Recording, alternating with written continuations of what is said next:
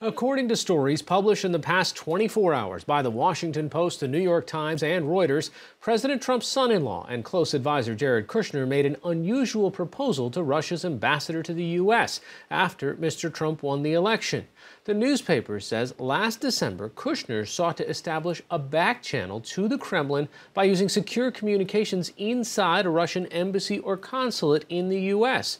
Those discussions are now reportedly a subject of the FBI's ongoing investigation into administration relationships with Russia and Russian meddling in the election. The Washington Post's Greg Miller is one of the reporters who broke the story last night. He joins me now from Washington to discuss it. Greg, first off, was what Jared Kushner did illegal? I think the idea of setting up a channel to talk with Russia may not be. It depends on what was discussed.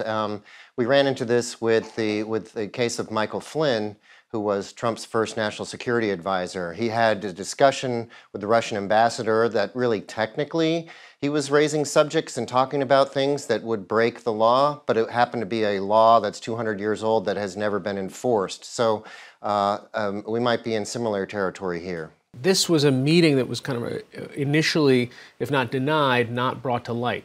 Yeah, I mean, this is the latest in a series of cases in which the White House has had many, many months to be upfront about what happened, when these meetings happened, what was said in these meetings, and they are always acknowledging them only after they exposed in the press. What we're learning now is a very important development, that Kushner and Kislyak were actually discussing the setting up of a secret channel between the Trump transition team and Moscow. And in fact, we're discussing using Russian communications gear to accomplish that. That's what's really remarkable. And let's get to how do we know that that's what was said? This is learned about only after Kislyak, the Russian ambassador, leaves that meeting, and he's reporting back to Moscow what has transpired. This is what we talked about. His communications with Moscow, they are under surveillance. They are intercepted, and that is how the U.S. intelligence picked up on what was discussed in this meeting with Kushner. How do we know that Sergei Kislyak was being honest to his superiors? Well, we don't know for sure. Russian officials and intelligence operatives will often push falsehoods into communications channels that they know the United States is monitoring just to sow confusion. But in this case, it's hard to imagine what the motive would have been for Kislyak to mischaracterize his conversation with Kushner in this way. In fact, Kislyak seems taken aback by this request based on how he's relaying this to Moscow. He can't really believe, why would they want to do this? Why are they asking for this? It seems strange to him.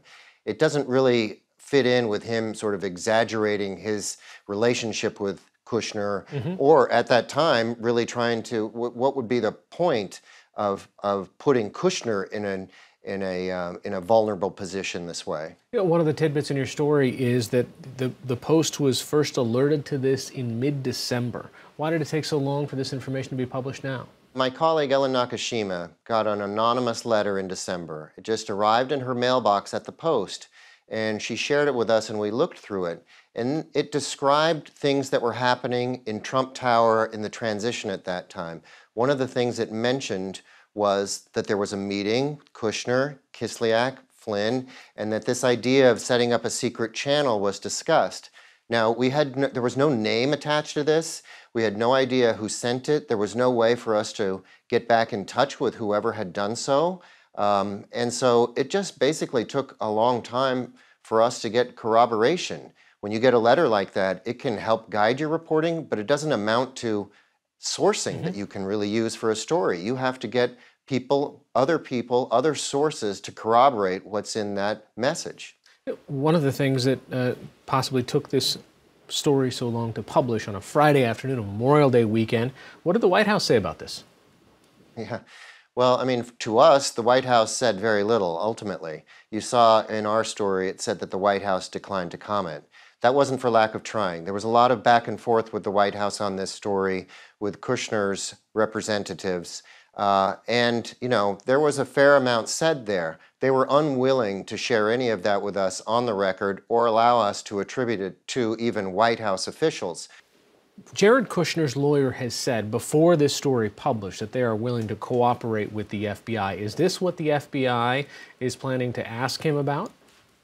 Oh, I'm certain that the FBI is deeply interested in Kushner's meetings with Russians in multiple occasions, and having presumably the U.S. intelligence community has brought this to the attention of the FBI. What Kislyak has relayed back to Moscow.